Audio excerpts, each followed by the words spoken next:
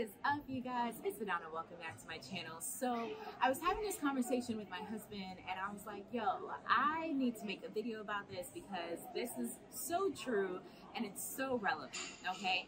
And so it's about money. And I know that you guys like when I talk about like how much a PA makes, because PAs can make over $200,000. There are several PAs, lots of PAs making well into the hundreds of thousands of dollars, okay? But the average PA makes like over $100,000. And so you can have that, right? But where do you start off? You know, what is the base that you start at? And I think that that is a serious conversation that you need to have with yourself as a future PA in terms of what are you willing to start at and what are you willing to take with respect to your salary. So let's get into the video right now.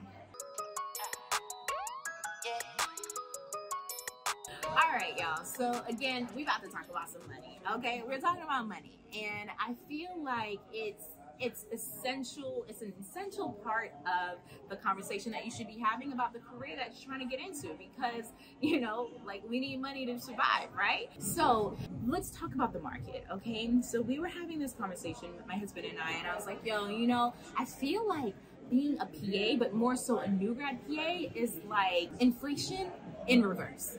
And so what I mean by that is inflation is all about supply and demand, okay? You know, what is the supply? Is the supply high or is the supply low in terms of demand, okay? And so for the PA profession and really the APP profession in general, because we are NPs and PAs are going after essentially the same jobs. There are way too many of these APP, these advanced practice providers, going after the same jobs, but not enough jobs. And so what does that mean for the market?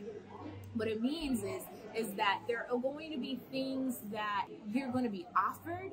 There's going to be money that you're going to be offered. There are going to be various different incentives and benefits that you're going to be offered that you're going to have to really contemplate, like, is this worth it? And it's just like if you were buying a house, you know, in the housing market, people were willing to give up their inspection, pay like $70,000, $80,000, $100,000 over asking price. They were willing to buy houses, never seeing it. They were willing to pay all cash.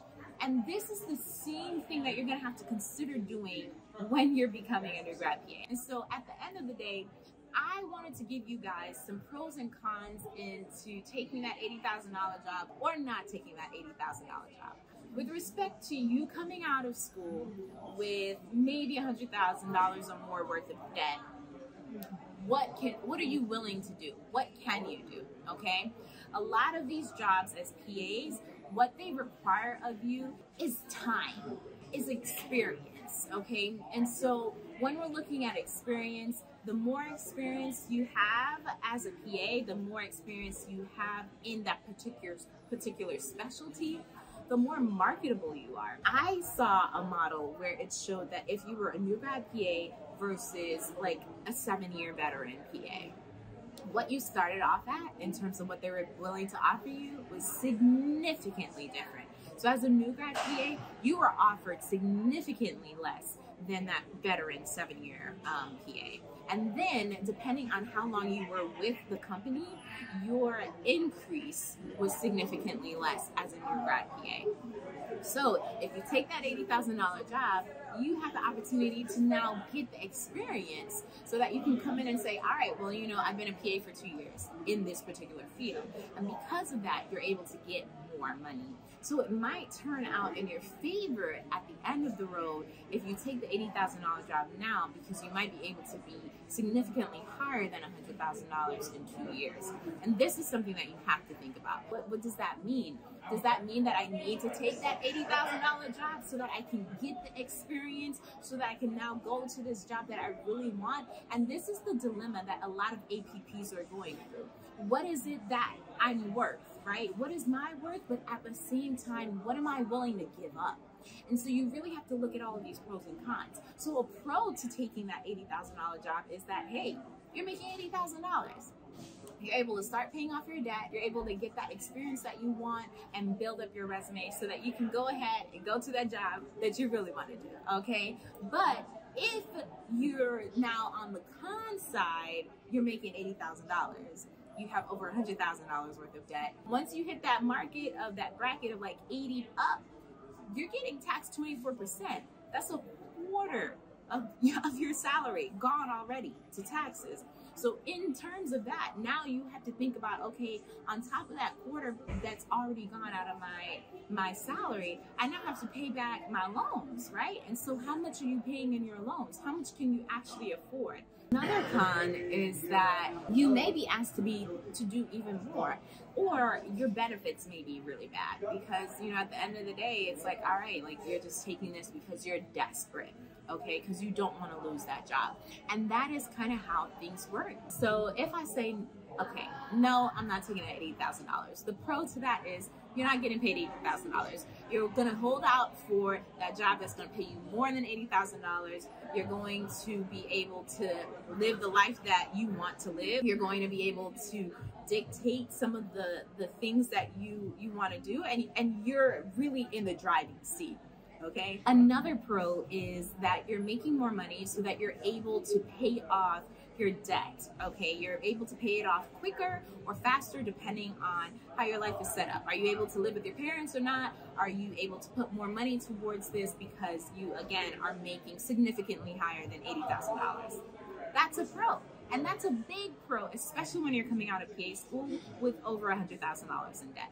All of these things are things that you really have to think about. So when you're looking at the pros and cons, you really have to sit down. Not if you're single, it's different, but if you have a family, you have to sit down with your family. But you really have to think about, okay, what is it that I'm willing to sacrifice? And so you guys, I really want you to think about this because it is something that I think a lot of people really kind of, we're just thinking about like, oh, well, no, I'm not taking $80,000, but then you might sit out for months and months and maybe even a year and not be able to get a job because you weren't willing to take that $80,000. Because at the end of the day, the person who's offering this job is gonna be like, oh, okay, well, we're offering $80,000. You know, that's what we're offering. And you come in and you're like, nah, I'm not taking $80,000. Like, I'm worth more than $80,000.